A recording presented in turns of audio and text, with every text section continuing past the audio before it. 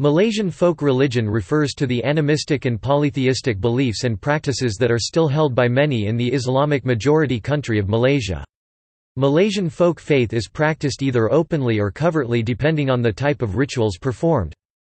Some forms of belief are not recognized by the government as a religion for statistical purposes, although such practices are not outlawed.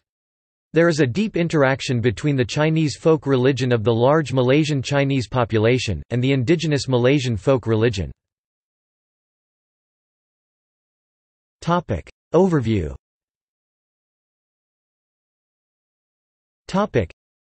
There are different types of Malaysian folk religion practiced throughout the country. Shamanic performances are held by people known as dukans, otherwise also known as dukan or pawang. Most Orang Asli indigenous people are animists and believe in spirits residing in certain objects. However, some have recently converted to mainstream religions due to state-sponsored Muslim dawah or evangelism by Christian missionaries. In Indonesia, indigenous religions are also practiced by various Bornean tribal groups.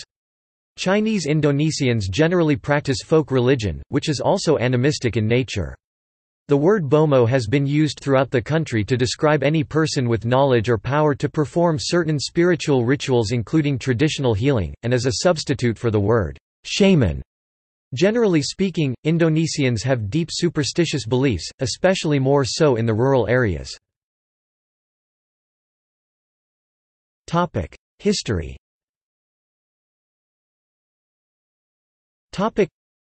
Historically, before the arrival and spread of Islam in the 15th century, and the spread of Christianity from the 19th century, the inhabitants in the land were either Hindu or practiced indigenous faiths.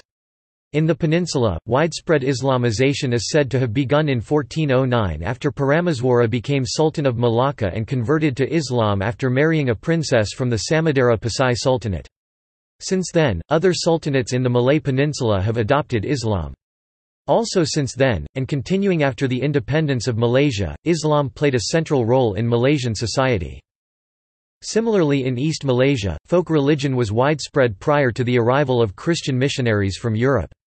The practice of headhunting was quite common in these societies. In Sabah, the Kadazan Dusans worshipped Kinoingan, a rice deity, and celebrate Kaamatan, the harvest festival, every year. During Kaamatan, there are certain rituals which has to be carried out by the high priestesses known as Bobo Hazans or Bobolian in the Bundu Liwan dialect of Dusun. Today, most Kadazan Dusans have adopted Christianity, but some still celebrate Kaamatan. However, the number of Bobo Hazans has tremendously dropped and this role is on the brink of extinction. In Sarawak, it has been said that the animism practiced by the Ibans and other related groups is the most developed, elaborated, and intellectualized in the world. Folk religious practice in East Malaysia is related to the religion of Kaharingan in Kalimantan, Indonesia, which has been recognized as an official religion by the Indonesian government. However, the rituals involved are not entirely similar with variations depending on the ethnic subgroups which practices it. Shamanism and traditional healing.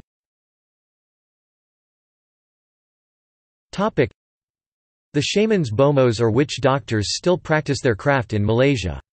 The bomo practice by Malays have been integrated into Islam and is not forbidden.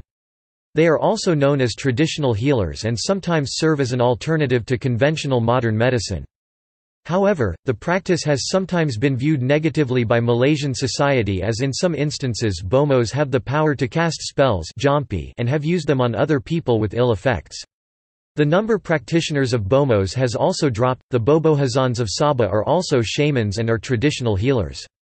They also act as a medium to communicate with spirits and play an important role in the rituals involved during Kaamatan, a harvest festival celebration of the Kadazan Dusun.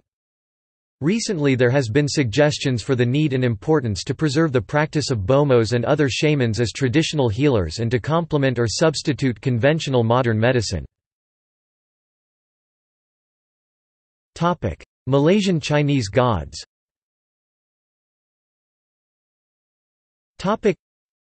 Tua Pek Kong Chinese, Da Bo Gong Pinyin, Da Bo Gong, Hakka, Tai Pak Kung, Hokkien, Tua Peh Kong, Malay, Tapikong, lit. Grand Uncle, is one of the pantheon of Malaysian Chinese deities.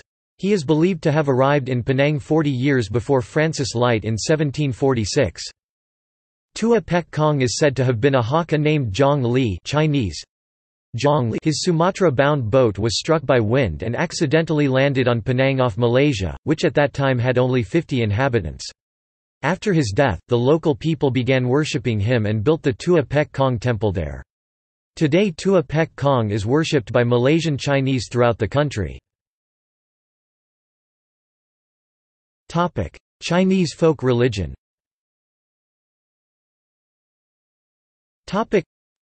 Today most of the Chinese population in Malaysia are Mahayana Buddhist, while the rest are Confucianist, Taoist, Christians, and a small number of Muslims and Hindus.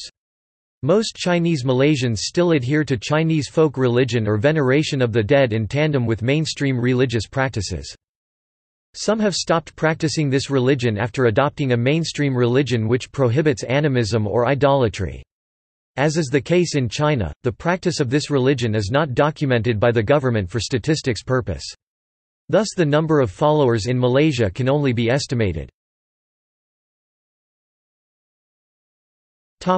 See also